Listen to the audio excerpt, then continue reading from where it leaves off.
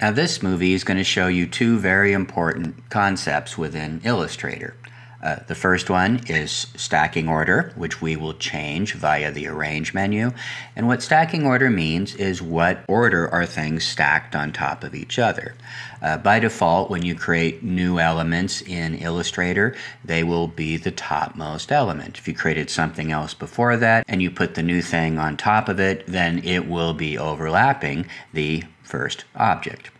So the other thing we're going to talk about is groups, and that is how once you have got everything arranged just the way you want it in regards to a certain element or a group of elements, then you can group it together so they don't accidentally, move something or change a relationship.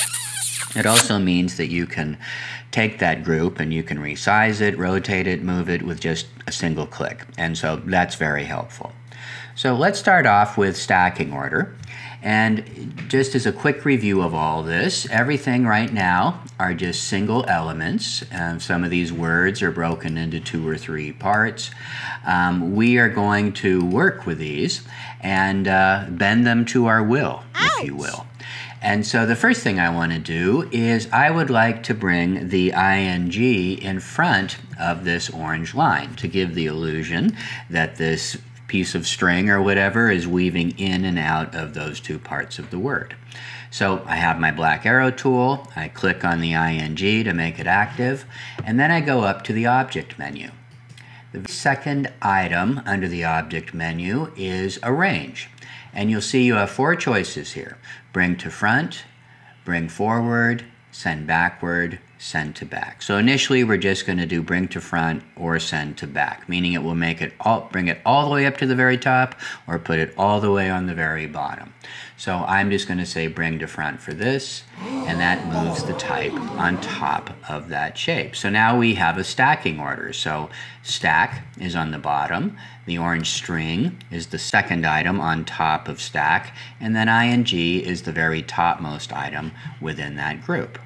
Okay, so let's do another one here. So we have order and in 3 parts. So I am going to mark the line and the dir.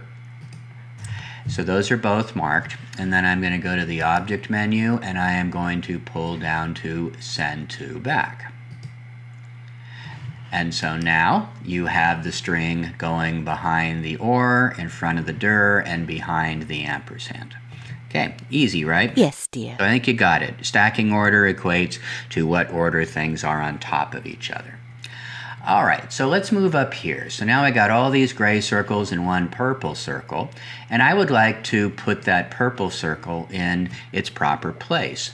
Now you'll notice what happens is that this one here is overlapped by this one here, which is overlapped by this one here.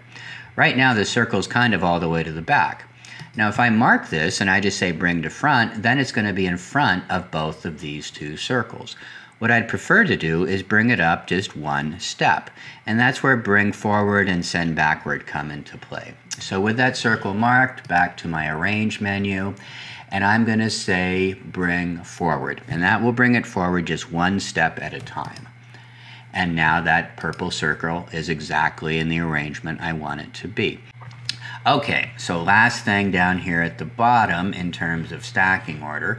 So I've done something a little bit tricky here. I have split these letters in half because what I want to do is to create the illusion that this ring is going both in front and behind the letters, and it's encircling it. And so in order to do that, part of the letter has to go behind and the other part has to stay in front. So I am going to bring the ring all the way to the front first. And so now you can see a little bit more easily what we need to do. Obviously the ring will be covering up the bottom of the letters, and the top of the letters back here, I need to bring them in front so it looks like the ring is behind them.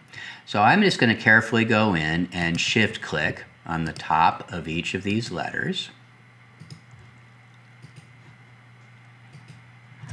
And then before I move anything though, Wouldn't it be nice if I decide to change this again later, if I could just make that be a single group so that with a single click I could just mark that whole thing and do what I wanted to do with it. So I'm going to do that. The tops of those 5 letters are marked. Oops, 6 letters are marked. And I'm going to go to the Object menu, and this time I'm going to pull down to the 3rd line, which is Group.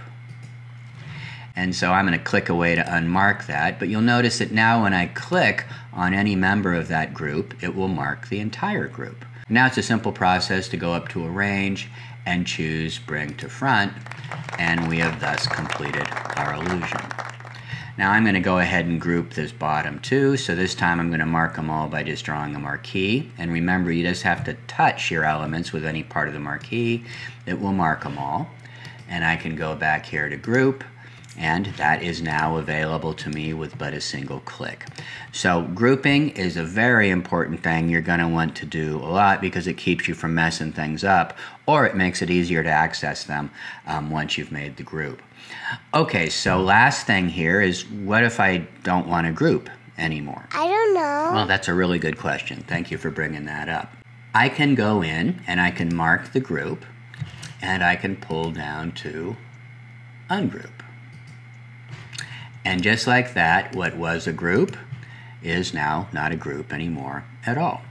So that's one way to do it, and that's fine if you know you want to keep it permanently ungrouped. But I would actually just like to go in and make a change, but leave the group as it is. So I'm going to undo. I'm going to hit Command-Z a couple of times, or Control-Z for you PC users. Okay, I think we're good here. So now with a single click, yes, I have my group back. So what if I just, for some stupid reason, decide that I would like the top half of the O to be a different color? No. Well, if you watch the previous video, black versus white arrow tool, then you already know how to do this. But I'm going to get my white arrow tool, which if you do need to know more about this, watch that video.